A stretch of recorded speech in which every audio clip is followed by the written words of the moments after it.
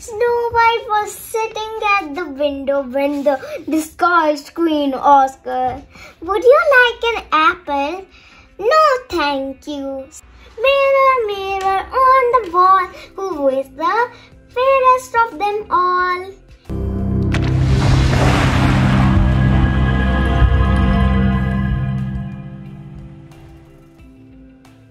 Hello everyone, welcome to my channel, and today I am reading Snow White and the Seven Dwarfs. Now let's start. Snow White and the Seven Dwarfs. Long ago, a king and his queen were blessed with a lovely little girl. She was as white as snow. Her cheeks were red as blood, and her hair was as black as ebony. "Let's call her Snow White," said the king. However, soon something sad happened. The queen died. Years went by. The king married again. The new queen was pretty but very proud. She had a magic mirror whom she often asked, "Mirror, mirror on the wall, who is the fairest of them all?" Each time the mirror replied, "You are the fairest, my queen." Meanwhile, Snow White was growing up. One day, as the queen asked the mirror her usual question, it replied, "Snow White is the fairest of them all." The queen was filled with jealousy. She called a hunter and said, "Take Snow White into the forest and kill her." The hunter took Snow White to a forest, but he could not kill her. "Run away, princess. The queen wants to kill you," he said. Snow White was frightened. She ran on and on till she was very tired. Suddenly, Snow White saw a small cottage in the middle of the forest. "I wonder who lives here," thought Snow White, and entered the cottage. Inside, she saw a small table with 7 little plates on it. Oh, that's so cute. Snow White was hungry. She ate a little food from each plate. Then Snow White saw 7 little beds in one corner. She fell asleep in one of them. This cottage belonged to 7 dwarfs who worked in the mountains.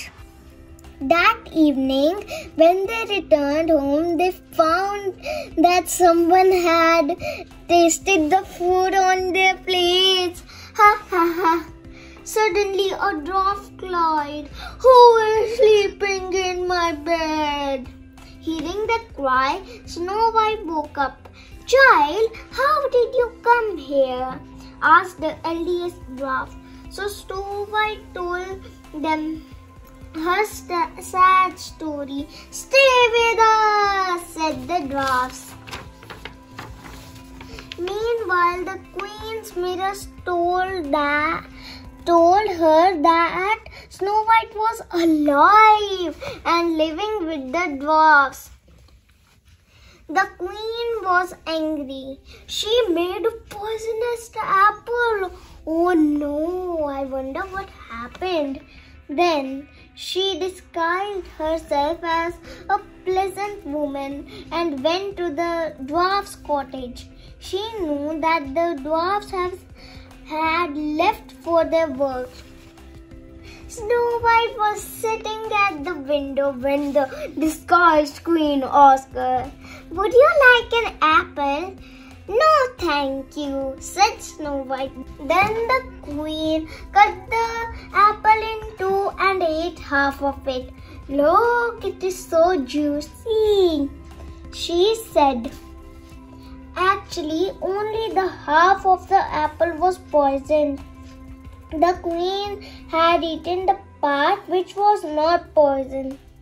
Snow White was tempted. She accepted the apple and took a bite of the poisonous half. Immediately, she fell down dead. When the dwarfs returned in the evening, they found Snow White lying lifeless. Filled with sadness, the dwarfs cried for a long time. Then they put Snow White inside a glass coffin and left it in the forest. One day, a prince came to the forest and saw Snow White inside the coffin. "Oh, what a pretty girl," said the prince. "I cannot leave her alone here." He told his servants to take the coffin to his palace. As they were staying, so one of the servants stumbled and the coffin fell down. At once, the poisonous apple came out of Snow White's throat and she woke up. The prince was delighted. "Will you marry me, fair lady?" he asked. Snow White agreed. Soon they were married. The 7 dwarfs came to the wedding and danced all night. The prince and Snow White lived happily ever after. The end.